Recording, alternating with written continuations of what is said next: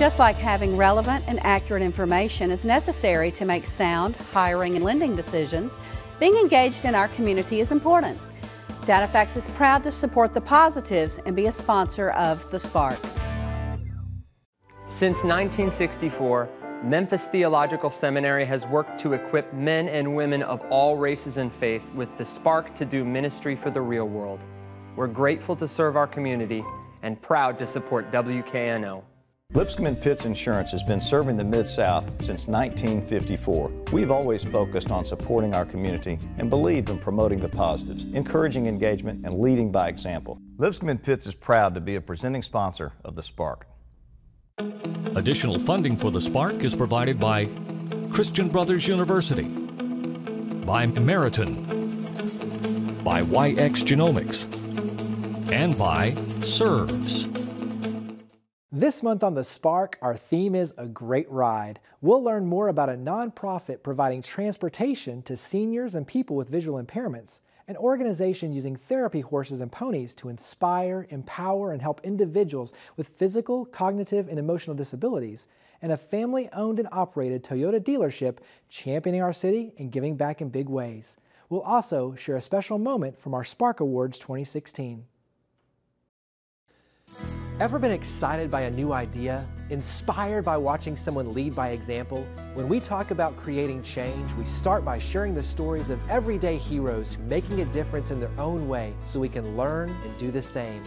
This truth is the power behind this show, which is focused on business and community leaders who are leading by example to give back, fuel change, and create new opportunities for the Mid-South. I'm Jeremy Park, and this is The Spark. They're a nonprofit providing transportation to seniors and adults with visual impairments. I'm here with the board chair and president for ITNMemphis, Tommy Cervetti. And ITNMemphis, let's start with a little historical perspective. Give us some history for ITNMemphis. Okay, first of all, I want to say that what ITN stands for is Independent Transportation Network. People are always asking, what's that ITN all about? And it's a network because we are one of approximately 15 to 20 affiliates across the nation. And that would be ITN America overall. ITN America was begun when Catherine Freund, who is the current president of the organization, her 3-year-old son was in a horrible car accident caused by a senior driver.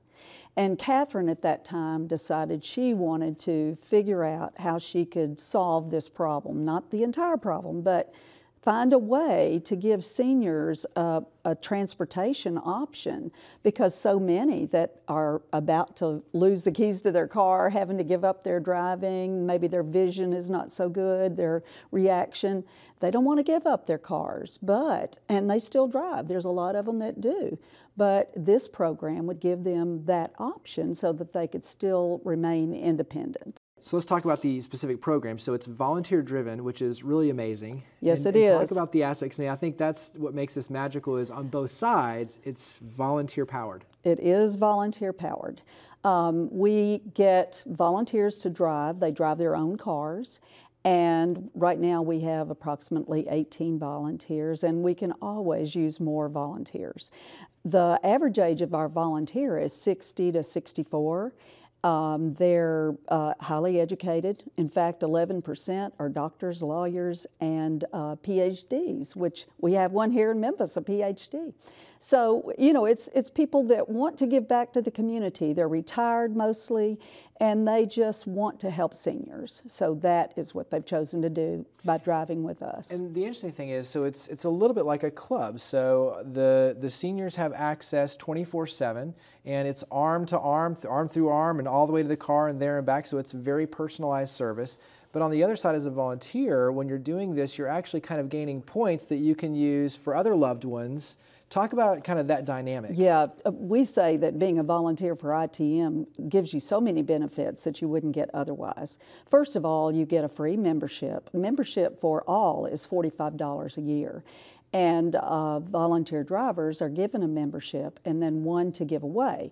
They can give it to a family member, they can donate it back to the organization for us to give it to a deserving person. And that we also can accrue miles when we drive, the unoccupied miles, we accrue those miles, and we can use them in a number of ways. We can bank them for our future need. In fact, we have a couple right now. The husband's driving. He knows that before long, he or his wife will not be able to drive, and he wants to have those miles to be able to use them when, when he needs them. We have a program called the Rhodes Scholar Program, and that assists people with low income. And so people donate their miles back to the Rhodes Scholar Program, and those miles are used to offset the cost of their rides. And also, you can donate them to the program to help offset the cost. Talk about, volunteerism, obviously extremely important. And as you alluded to, you have 18 drivers now. The goal is to raise that number here in the Mid-South. Then on the other side, it's awareness and raising more awareness so that everyone knows the benefits of, hey, this is safety, it's quality of life, it's taking care of your loved ones all the way through. And then there's a fundraising component for the scholarships and the other elements too. So talk about kind of those three sides and the goals, especially on the fundraising side for events and ways that we can help. A nonprofit always has to raise money just however they can, and we've got a big fundraiser coming up because Memphis loves music. It's Memphis Loves Music, a musical Valentine, and we're going to have all sorts of musical presentations from local artists, so we're looking forward to that. It's going to be really fun. But any other way that we write grants. This week we received a check from an organization that just gave us $2,500 because they had their people look into organizations that are doing good. And this one gentleman said, I saw your organization and you're small and I think you need extra help. So there you go. Wonderful. We always love it when we get these extra little dollars that come in. Talk about website, signing up. If someone says, I want to be a volunteer, or maybe I've got a loved one that I would love to refer them to. Right. What's that first step? They can always call the office, and we can send them applications for volunteers, for riders. And they can also go on the website, ITNMemphis.org. The membership application is on there, and so are the volunteer applications. And I didn't say that the program is not free to the members that ride with us. They have to pay, and it's like $1.50 a mile with a pickup charge, but this is a lot cheaper than a cab. And the service of arm through arm, door through door is really important because a lot of our people are on walkers. We have some in wheelchairs and they can't manage all that. So we're there to help, and we take them wherever they want to go. That's something I didn't mention. Not just to the doctor. We take them to the beauty shop. We take them to movies. We've got some ladies that go out New Year's Eve, and so we've already got their ride, right, already set for them. Well, I greatly appreciate all you do here in the Mid-South and for coming on the show and sharing. Thank you, Jeremy, for all you do too.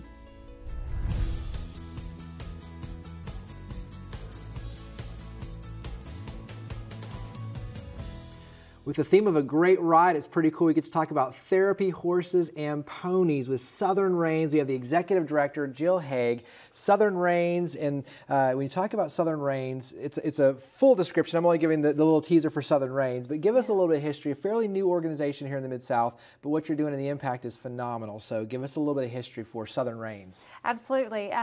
We were founded in July of 2015, and we provide equine-assisted activities and therapies for people with disabilities throughout the Mid-South. So even though we're kind of a fledgling organization, therapeutic riding has been around for hundreds of years.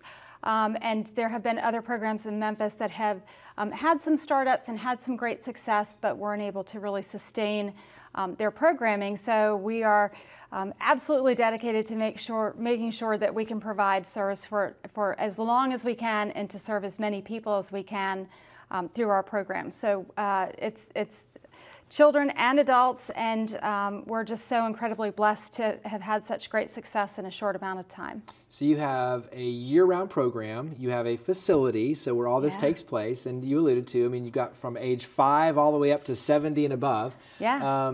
Give us an idea of how many horses, and just obviously, talk about the program overall, because it is year-round, you've got a pretty large clientele. Talk about the program. Wonderful. So we do provide different lesson sessions throughout the year, anywhere from a 3-week session to a 10-week session. Usually spring and fall are our biggest sessions. We are eager to be able to expand that and be able to ride in the rain. So one of our biggest focuses in the coming year is to get funding for a covered arena. So that way we don't have to cancel lessons. Right now we do have 9 therapy horses and ponies. 7 are ponies and full-size horses, and we have 2 mini ponies, which a lot of people wonder, you know, what a mini pony is just a super tiny horse. And we have those because they're great to introduce a timid participant before we put them on the back of a 16 one-hand thoroughbred.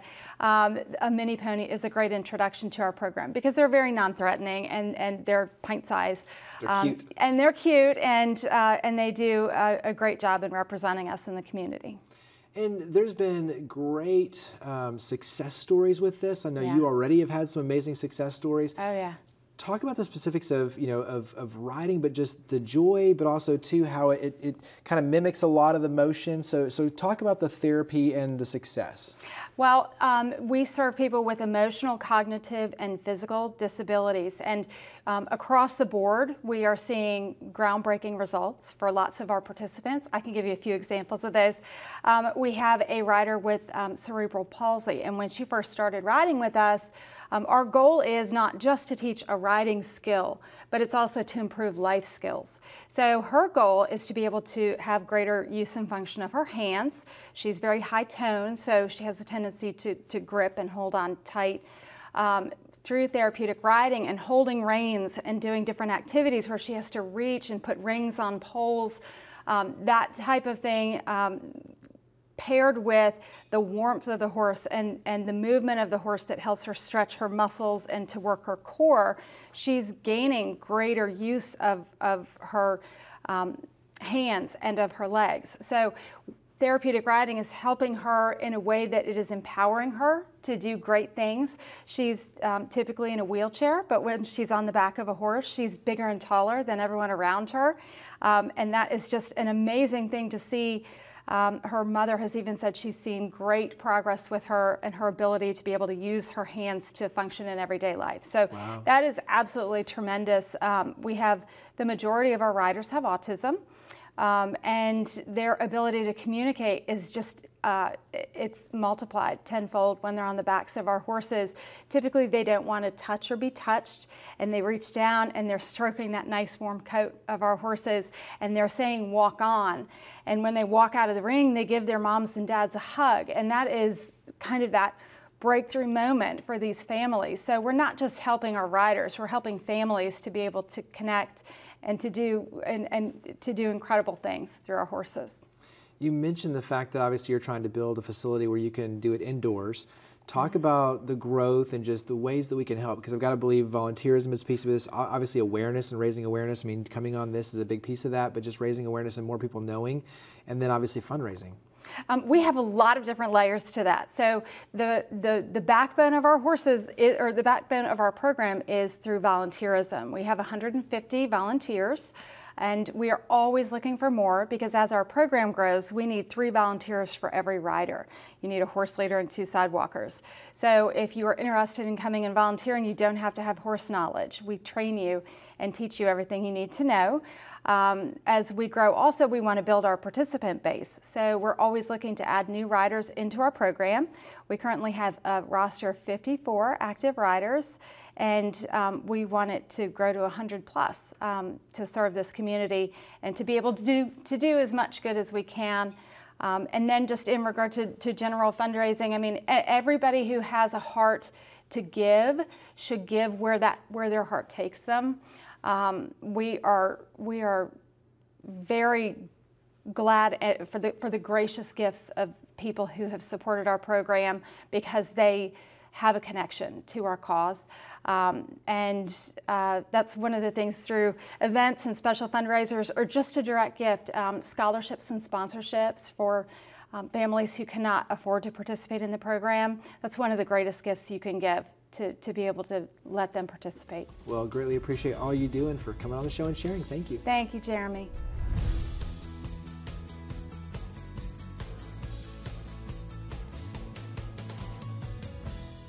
The Spark Awards annually recognize and celebrate individuals and organizations that have made outstanding contributions to the community.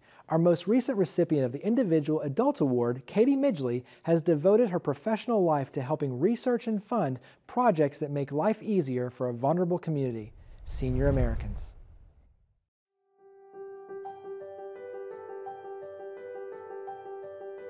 Since 2011, I have been privileged to work for the Plow Foundation, which is a Memphis institution.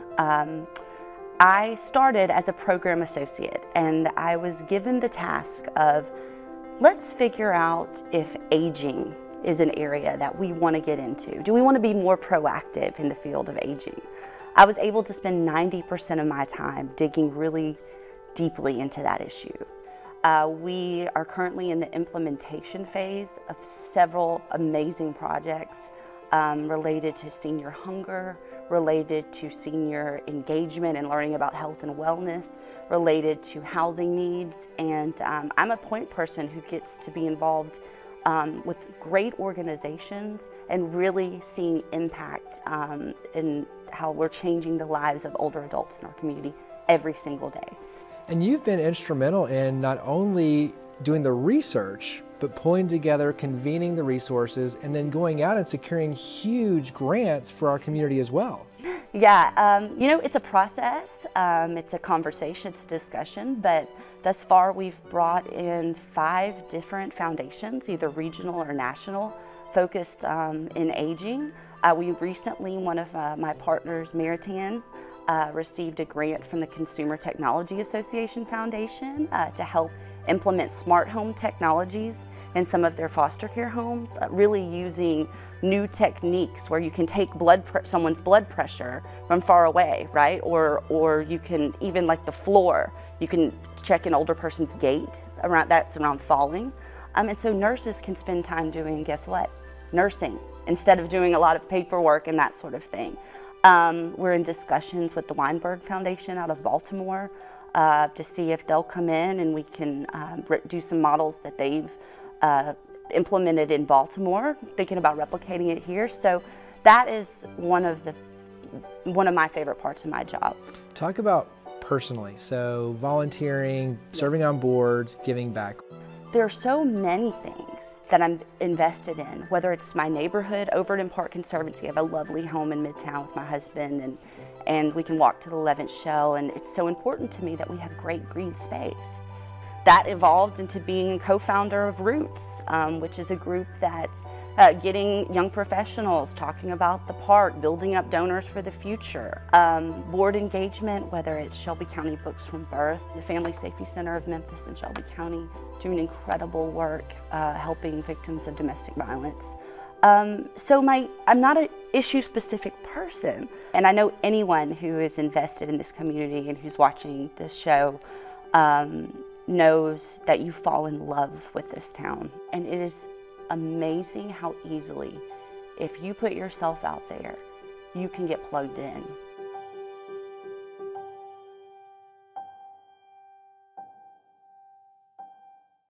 They're a family-owned and operated Toyota dealership right here, championing our city and giving back in big ways. I'm here with the General Manager of Principal Toyota, Todd Lochner. You have a long legacy here in the Mid-South, over 30 years. Give us a snapshot of the history for Principal Toyota. I'll tell you what, we were formerly known as Performance Toyota. I'm sure a lot of people recognize that name. It was a household name. About 2 years ago, we decided to change the name to Principal. It's the same family. Family owned and operated. We just wanted to do things different. You know, the car business has been very stereotypical to people.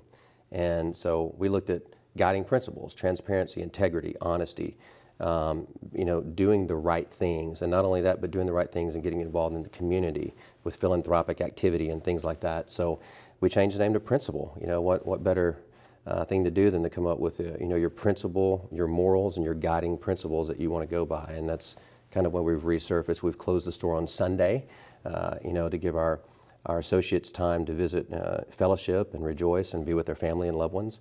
And in retrospect, it's even helped ourselves even more. So, nice. And you mentioned GUIDE, and GUIDE actually is an acronym that you guys use. It is. It's our guiding principles, and it's you know, we use it to give the associates ability to go back. Our mission statement is flat out, we live to provide exceptional care, and we're excited about it. You mentioned philanthropy, and that's really what I want to talk a lot about. Is you're heavily involved in the community, everything from sponsoring events to being out and pulling floats at parades. I mean, you name it, you're heavily involved. Let's start with you being a champion for our city. You recently launched a new commercial campaign that touts so many of the great talking points here for the Mid-South. Talk about being a champion and using your dealership, your advertising dollars to be a force for good. I'll tell you, it just, to me, it makes sense. I'm so, when I had the privilege and the blessing to take over the store in August of 2014. I've always looked at advertising for car dealerships as as I used earlier, the word stereotypical, with the, come on down, we're having a push-pull drag sale, $10,000 off, whatever. I didn't want to do that. We didn't want to make it about price. We wanted to make it about, the honesty, the integrity, the transparency. When you come into our dealership, you feel something different. All our associates are on board.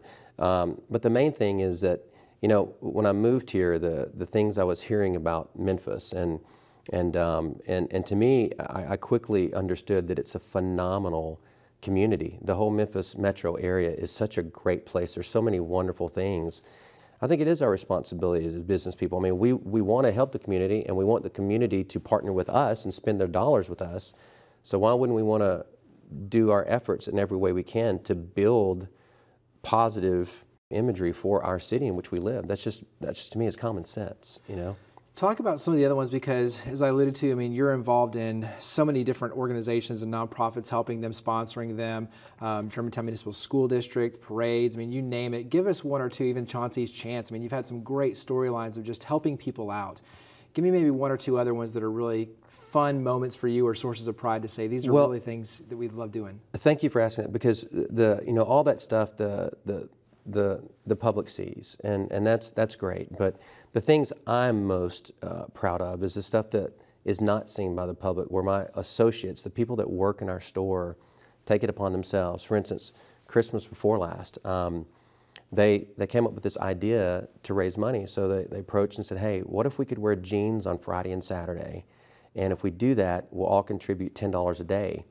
And we can let that money that we raise go towards helping families in needs during Christmas. And last year, we sponsored 4 families, and we let people, send in their ideas, and through church organizations and different organizations, we voted on 4 families, and we went out and spent we raised over $4,000.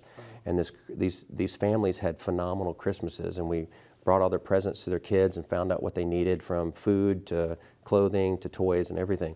And this year they did the same thing again. Took it a step further with a local school.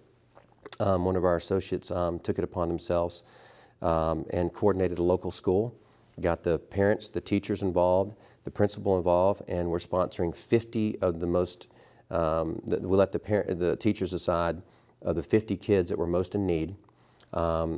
We donated $80 per kid, and they've gone and picked out all these toys, and in a couple of days, at Christmas, and we're going to continue this. But those are the things I'm most excited about, because we're going to have 50 kids come rolling in the bus. We even got Walmart, Chick-fil-A, and a lot of local people on board. Walmart donated 4 bicycles, let us buy all the presents at employee cost with no tax.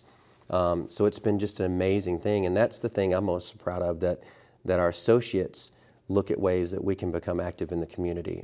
From blanket drives to one of my sales associates that coordinated a big blanket drive. The second year she's doing it again for homeless shelters. That's what I'm most proud about, because as a company we can always do things, but when your own associates pick up the vibe and they see the importance of it and they run with it, that's when it gets exciting. So tell us where we can learn more. How can we follow the website, social media for Principal Toyota? Actually, man, it would be honored for y'all to, like us on our Facebook page. We always are posting what's going on, and keep up with the, our current events and what we do, and the things that we're doing in the community. Yeah, it's, we're blessed, and we thank everyone in Memphis for helping us so far. It's been a great deal, and we look forward to doing so much more. Well, greatly appreciate all you do here in the Mid-South, and for coming on the show and sharing it. Thank you, Todd. Thank you, Jeremy. I appreciate you having us. Thanks.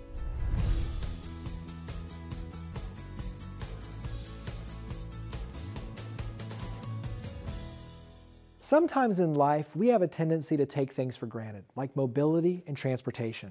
The freedom of movement, being able to walk, run, ride a bike or a horse, and play with our family and friends, or having a car that we can drive wherever we need to go, are challenges for many of our citizens. As we saw this month, though, there are organizations here in the Mid-South lending a helping hand. Nonprofits like ITNMemphis are powered by caring volunteers, providing seniors and people with visual impairments arm-through-arm, door-to-door access to transportation 24/7. Southern Reins Center for Equine Therapy is using the power of mobility to change lives. Their therapy horses and ponies are inspiring, empowering, and helping individuals with physical, cognitive, and emotional disabilities. And local companies like Principal Toyota are not only making transportation more accessible, they're also giving back and using their resources to help nonprofits and schools, and using their advertising to champion our city.